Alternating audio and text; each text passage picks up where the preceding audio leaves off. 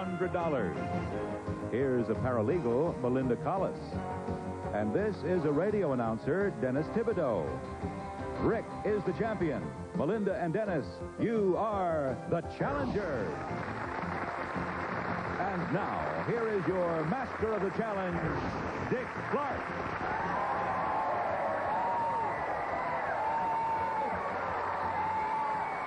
Thank you. Wow. I have stacked the audience today. These are my people. Do you realize that it's just about 3 weeks till Christmas? Listen, I mean, that's scary stuff. Welcome to the challengers today. Melinda and Dennis will be doing their very best not to take your money away, Rick, but to stop you at that point. You've won almost $20,000. How are you, sir? Just fine, thank you, Dick. I think these people have a glint in their eye, so you've got a challenge coming up. Remember, the player who earns the most money today will go on to our ultimate challenge at the end of today's show, and there will be one question, and it will be worth $10,000. Good luck to everybody. Going to start you all off with the $200 there and the toss-up question. Judge, are you ready to go, sir? Ready and raring. Oh, he sounds like he's in a good mood today, folks. That's a good sign. For control of the game, then all the money you earn today goes into your Citibank Visa account, and the cash and the benefits in the account are yours to keep. If you're ready, let's go. Prime Minister Margaret Thatcher of Great Britain recently announced her resignation as head of what party? Rick? The Conservative Party. You're right, sir, and you've got control of the game. We go to the board, and here are the categories. We have rhyme time, musical theater, dandy candy. They're all hoods, two famous twosomes, and lots of bull. Which one would you like? Let's try They're All Hoods, please. They're all hoods, please. All right, the first one is Robin Hood, Mount Hood, and Red Riding Hood. The higher the value, the tougher the question. Select one and make a wager. All right, we'll go for the $150 question, Melinda. In the Robin Hood tales, one of Robin's closest companions is a portly monk named what? Friar John. What did you say? Friar John. No, Friar Tuck was the answer. I'm sorry you don't get that one. That'll cost you $150. Rick and Dennis for $250. The popular children's story, Little Red Riding Hood, was written down by the brothers Grimm. One of those brothers was Wilhelm. Wilhelm, name the other. Rick? Johann. No, Jacob. Or Jakob. I'm sorry, you had a tough go at that round. Rick, you've got a choice of these over there. What would you like? Let's try Rhyme Time, please. Rhyme time. All right, for $150, cities, horses, and authors. Select one and make a wager. All right, Melinda, for $150, give me a pair of two-syllable rhyming words describing the capital city of Idaho while there's a loud racket going on there. Noisy Boise. You got it. These things always baffle me. You got it. Rick and Dennis. Gentlemen, for $250, give me a pair of three-syllable rhyming words naming the fictional doctor created by Boris Pasternak if he were nicknamed for the Windy City. Rick? Chicago Zavago. That's right. All right, enough of that. We got out of that one. Rick, you're on. Well, let's stick with rhymes and go for Dandy Candy. Dandy Candy. We're in a groove here. For $150, we have new products, catchy slogans, and top sellers at $250. Please make a wager. All right, for $200, Rick, sometimes you feel like a nut, sometimes you don't. What Peter Paul candy bar would you be eating if you didn't feel like a nut? Mounds. Mounds is right. For $250, Melinda and Dennis. What candy bar made of creamy nougat, topped with caramel and peanuts, then covered with milk chocolate, ranks as the #1 candy bar in the U.S.? Melinda? Snickers. Snickers is right for $250.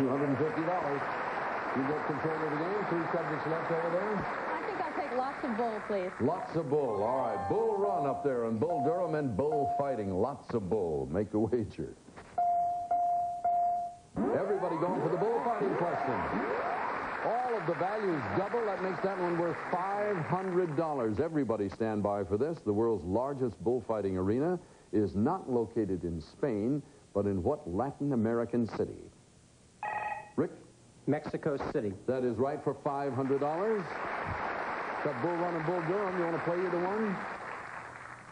Let's go with Bull Run, please. Bull Run for $300. During the Civil War, at the Second Battle of Bull Run, part of the Confederate forces were led by General T.J. Jackson. What's his nickname?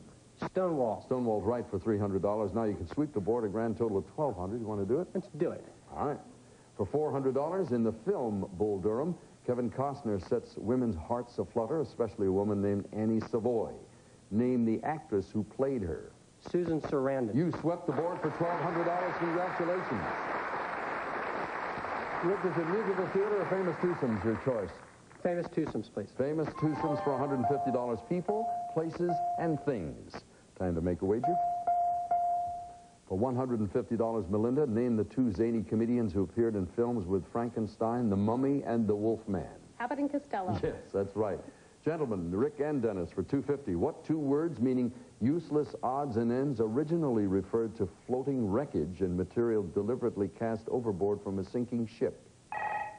Dennis? Jetsam and flotsam. That is correct for $250. The last situation is musical theater. Let me reveal the questions for you. We have a $150 question on Rodgers and Hammerstein, George Gershwin, Gilbert and Sullivan, the last category. Bet, please. Dennis, thank you, sir. Rick, for $200, name the classic George Gershwin musical that includes the songs It Ain't Necessarily So and Summertime. Porgy and Bess. That's right, for $200. Melinda and Dennis for $250. Finish this list of little maids from the Gilbert and Sullivan operetta, The Mikado. There was Peep Bo, Pity Sing, and Who? Last one was Yum Yum. All right, so far, Rick, you've got a substantial lead at $1,900. Needless to say, that can all change. When we move to the second half of the game, when we get there, we double the value of all of our questions, and we'll do it right after this.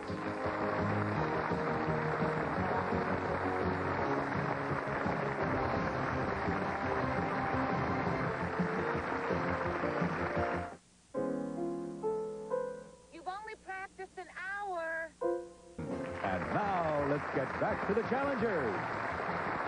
Thank you, Don. I've talked to people who do practically everything in the world, butchers, bakers, candlestick makers. What is a deposition summarizer? That is someone who takes deposition transcripts for attorneys and condenses them into a small format that they can read easily and takes out all the extemporaneous information that people tend to ramble The lawyer about. can grab the essence of it quickly? That's right. I don't envy you that. You see, those depositions are usually thousands of pages long. Rick, what do you do when you're not here? You're into volunteer work, somebody said? Well, my wife has got me involved with a group in San Diego called Episcopal Community Services, which provides a wide variety of services for homeless people, battered women, children, and so on and so forth. And we're involved with the fundraising for it and things like that. A great group of people. Much good luck with that. Thank you for joining us. Dennis, you and I have something in common. I work the radio every now and again, about 8 hours a week, as a matter of fact. Where do you do your announcing? I work for a pair of radio stations in Nashville, Tennessee. One of them is a country station. The other one plays adult rock music. Why don't you mention their call letters, since why not? Or did they tell you not to? Well, That's it's all okay. right. Go ahead. Our country station is WHNK. I named it after Hank. And our FM adult rock station is WRLT. We welcome you all. What's this? Oh, what have we got? Got your fans out there. All right, we're ready to start the second half of play, and we'll double the value of all of our questions. A reminder, the winner of today's game will be going after the ultimate challenge, and that, as you know, is worth $10,000. Here are the 6 categories we're going to play this time. Lost lands, literary quotes, blue places, names in politics, today in history, and horse sense. The choice, Rick, is yours. Let's go with Today in History, please. Today in history for $300, medical firsts, birthday celebrations, $500 question on world disasters. Select one, make a wager. For $400, Rick, look to the video wall. The man who painted this portrait of George Washington was born on this date in 1755. Name the artist. Stewart. Stewart is right. That's an amazing answer. I thought when I saw that, who will ever know that? There is the man who knows that.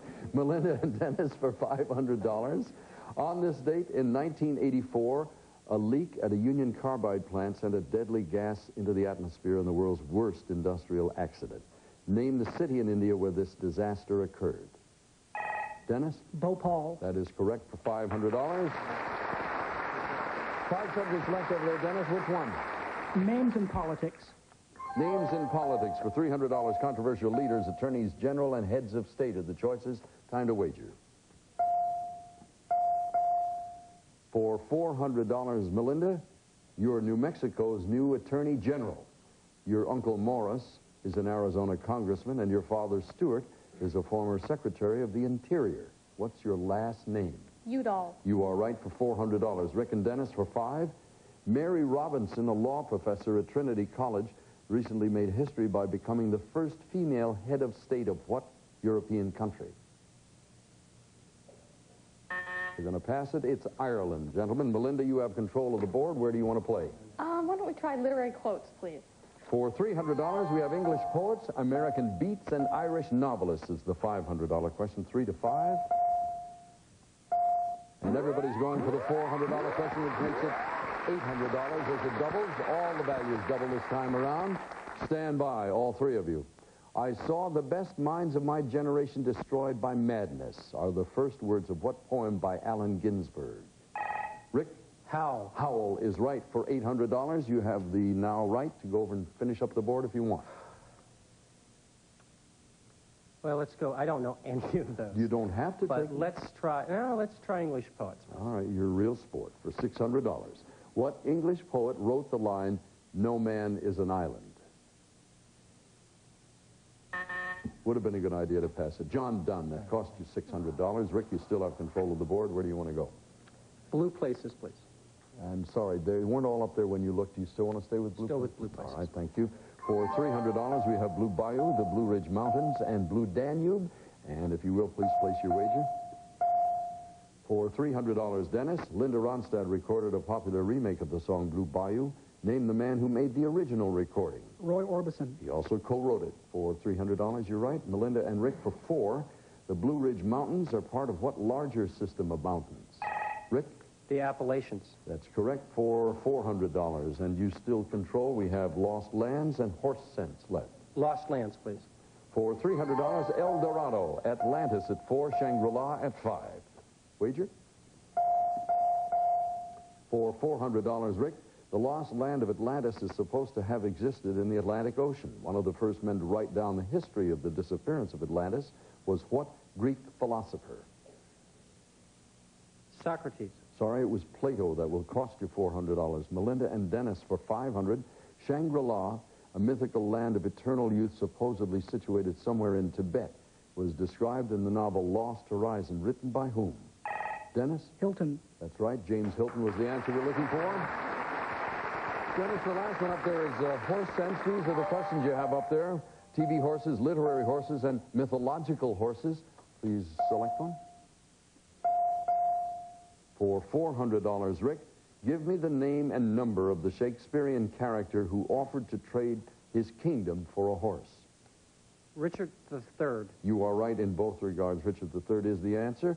Dennis and Melinda for $500. What was the name of the Greek hero who rode the winged horse Pegasus? The name was Bellerophon, and nobody gets penalized by that. Now, that sound means you're about ready to go to the final challenge of the day. You'll be able to wager any or all of the monies in your account on the final question of your choice. I will clear my throat, and we'll be back, and we'll do this right after this.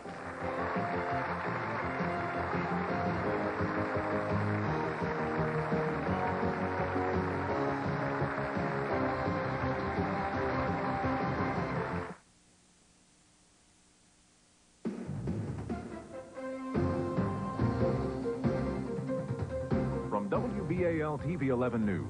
This is a special report. Good afternoon. Pat Menarson back in the WBAL newsroom. Authorities now report 19 people dead and at least... The object, of course, is to get the highest wager to get the question. And you all have a very good chance at it. You have 15 seconds now to think about it and place your wager. The challenge is yours.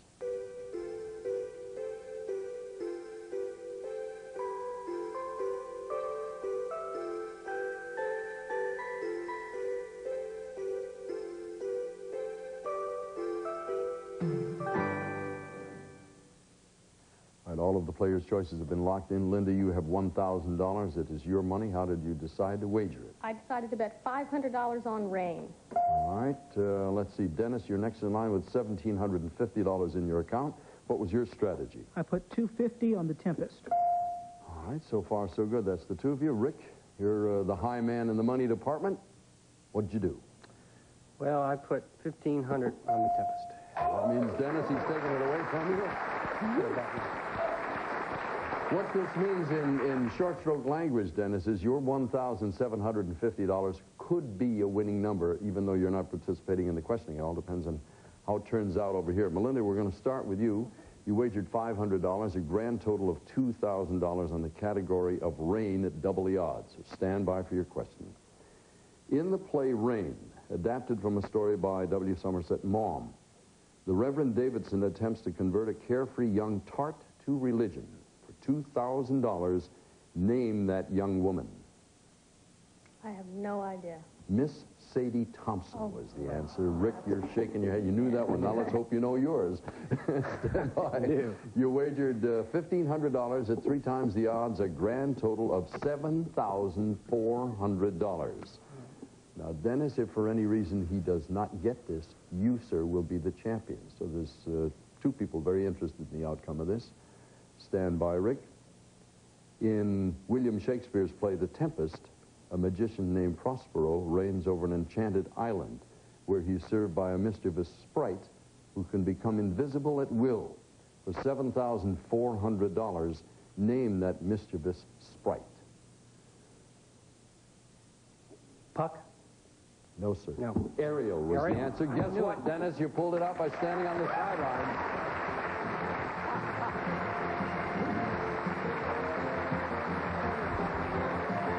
That's the reason you can never tell what's going to happen here.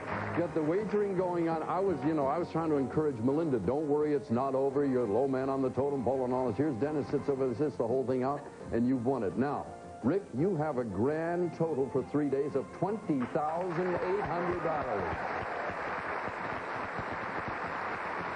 I don't think anybody's going to feel really sad about this whole thing. Melinda, you have consolation of $500. Now, Dennis, with $1,750, in just a second or two, you have 1 question, 1 answer, and $10,000 rides on this thing. So let's get down there, and I'll meet you in the middle, and we'll be back right after this.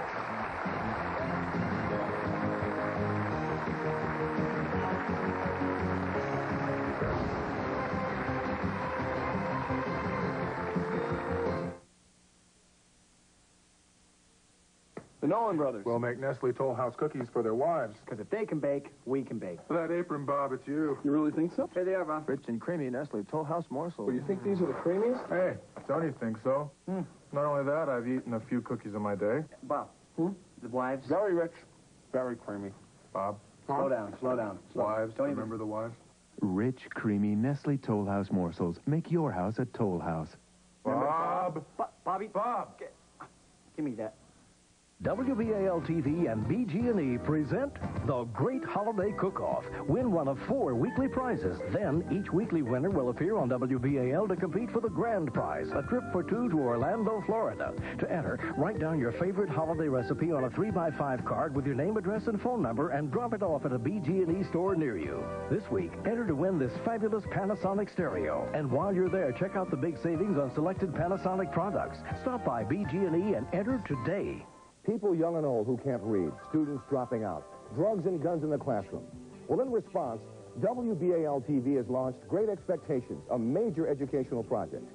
We'll be presenting dramas and documentaries addressing those issues. We spent a couple of moments while we were talking about Louisiana and the radio business and all. I'm trying to get you to not concentrate on the stuff I have in my hand, but here we go. We're going for $10,000, and if you are ready, turn this way, and Dennis, I'll offer you up 2 categories, and they are the social sciences and great battles in history. Which one would you like to play? I'll take Great Battles in History. All right, sir, if you'll turn this way and sort of face toward me, I'll ask the audience, please, to be very quiet. You know, it's a $10,000 question. There's an awful lot riding on this, so here we go. Great battles in history.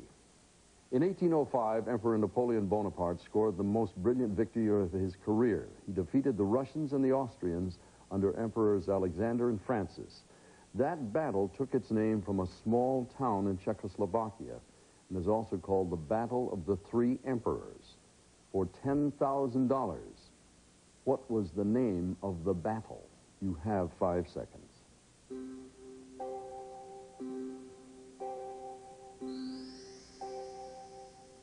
Dennis, may I have your answer? Habsburg. No, sir, it was Austerlitz, but don't be discouraged by that. These are the toughies. I mean, these are $10,000 deals.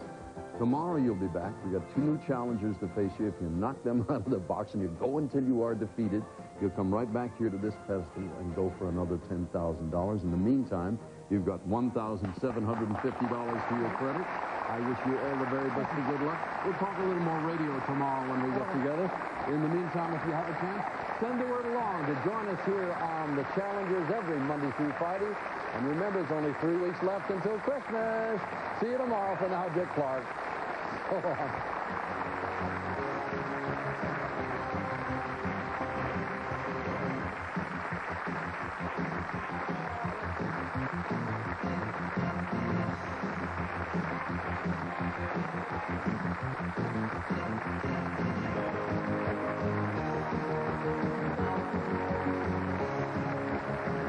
Some contestants today will receive a Deauville Diamond Watch by Armatron. Diamonds and rubies surround a superb quality timepiece from Armatron, America's Watch.